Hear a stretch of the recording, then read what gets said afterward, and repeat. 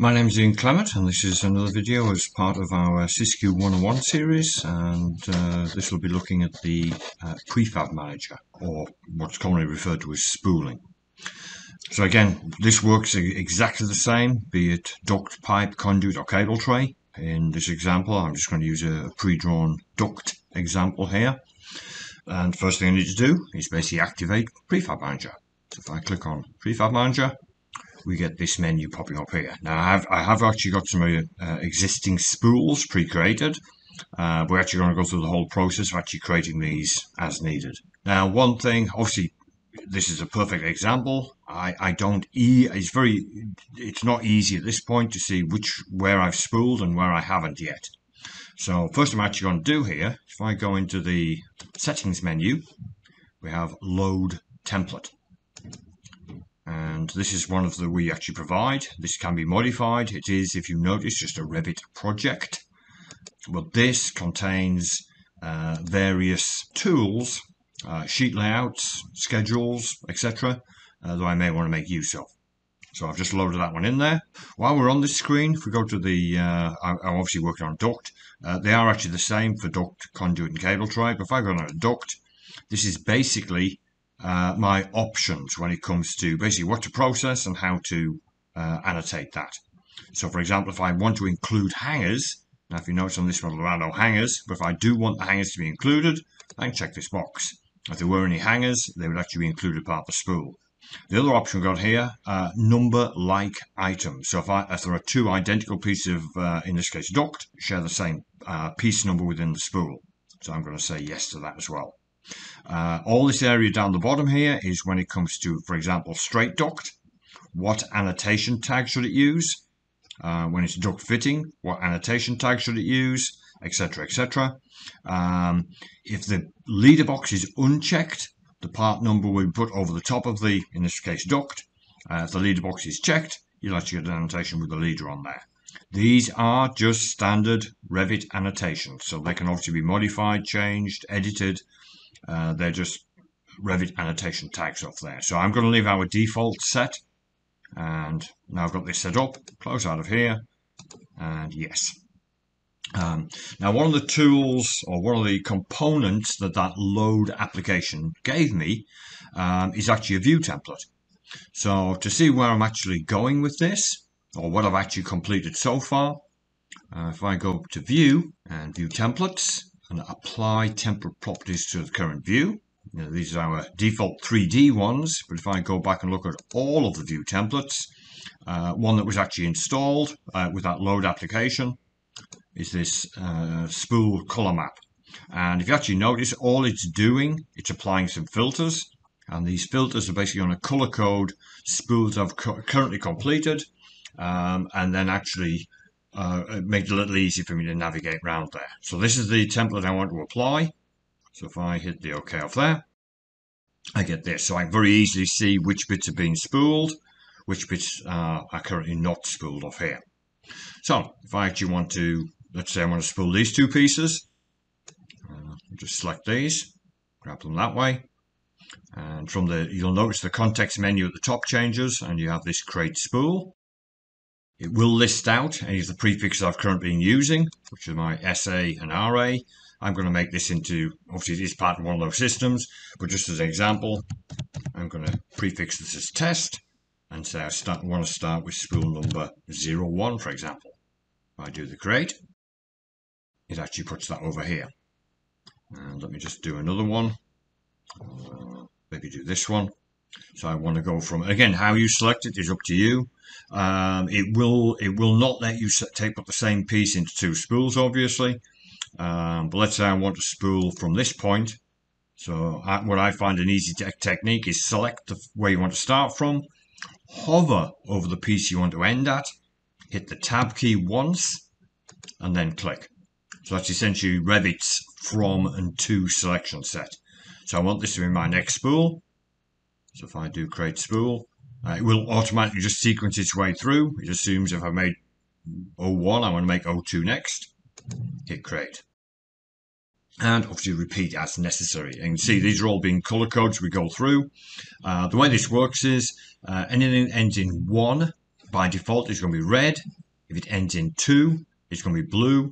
Ends in 3, it's going to be cyan, and just cycles through the different color sequences coming off there. So I'm basically going to take this off here. Now, you have got the ability of editing this. Let's say it turns out really I should have had this piece as part of this spool as well. If I select this spool, I've got the ability here to either A, disassemble, which throws it away completely, deletes it essentially, or I can edit it. So if I choose the edit assembly, I've got the Revit edit capability, so I want to add a piece to it. Select the add, select on the piece I want to add to it, and then finish. So if you give that a minute for SysQue to catch up, you can see now that's included that. And the same applies to actually remove a piece. There's no limit to the number of spools you add into a job, using these examples of that. Let me just go back to the project browser. Again, part of that load application we did initially, it's actually added in these sheets. And these again are just our default example sheets. So I've got a default layout for duct, a default layout for pipe, conduits, cable trays, etc. So if I open up the one for duct, just so you can see what this actually looks like, I get to see this. Obviously it's rather messy, but basically it is a title block of your choice. It is views. So in this case I've got 2 views here.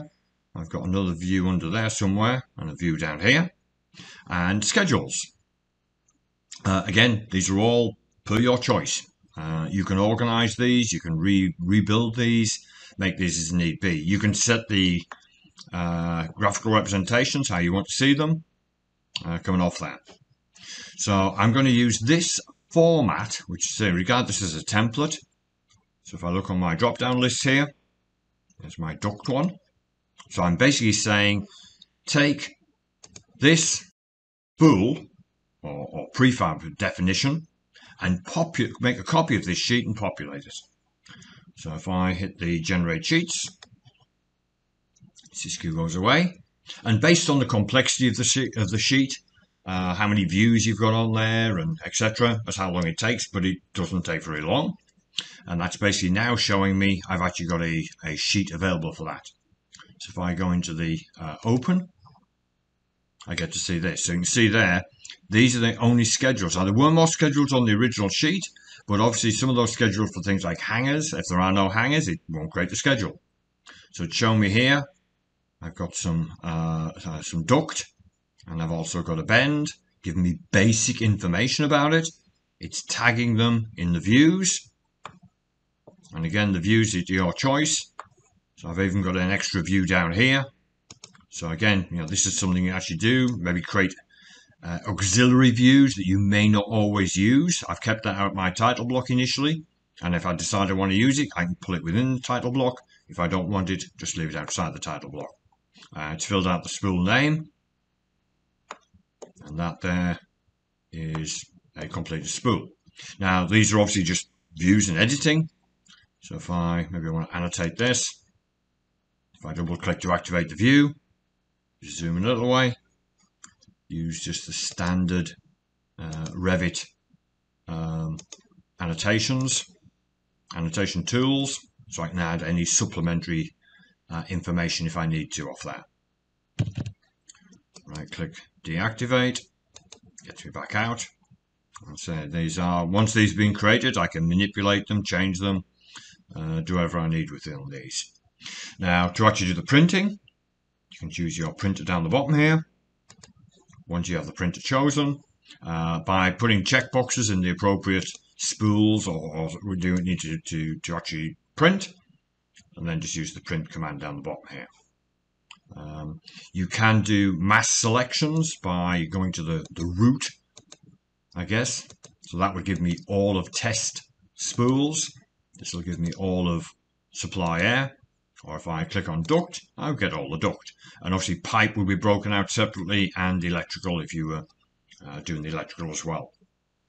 So relatively straightforward process. Like I said, these sheets can be edited. You can change these to your heart's content. You can build new ones.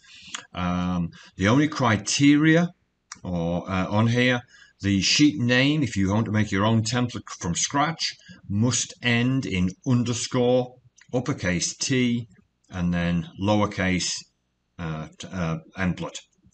So this is critical. You'll notice here all of these sheets end in the underscore template. When Pre-Fab Manager gets them, it obviously strips off the underscore template bit. So now you're just looking at the basic name. The sheet number is not important. That can be left off there.